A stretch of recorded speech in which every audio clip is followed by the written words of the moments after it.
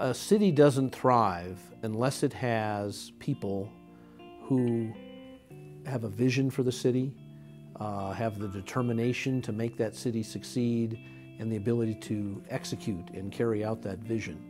And that's David. David Jenkins leads in such a powerful but quiet way.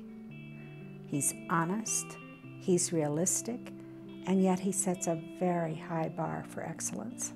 Well, it's an honor to be David Jenkins' pastor at First Pres because he's an inspiration. He's a faithful worshiper, he's an elder of our church, and he's there Sunday by Sunday. He's really motivated by his faith. He's constantly responding to need, and in ways that are just overwhelmingly generous. I think David elevates the community not just with his heart for philanthropic giving, but also his knowledge of economic development.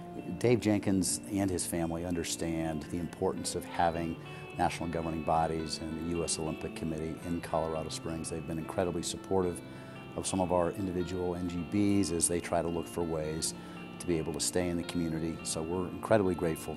There is no question that David Jenkins is not one of the leading champions for the United States Olympic Museum in our community. He has not only been a champion in terms of personal philanthropy, but endorsement to other people of that philanthropy. There are so many advances that David Jenkins has been a part of as his pastor.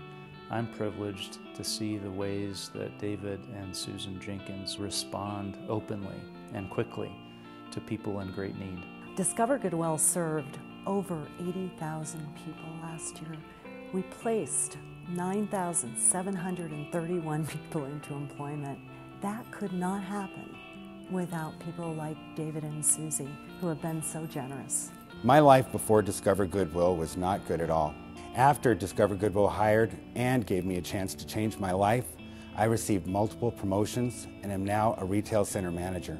Today, I'm in a great place thanks to the caring and generosity of Discover Goodwill supporters like David and Susie Jenkins. And you know, it isn't just about the team of David and Susie, it's also about the family.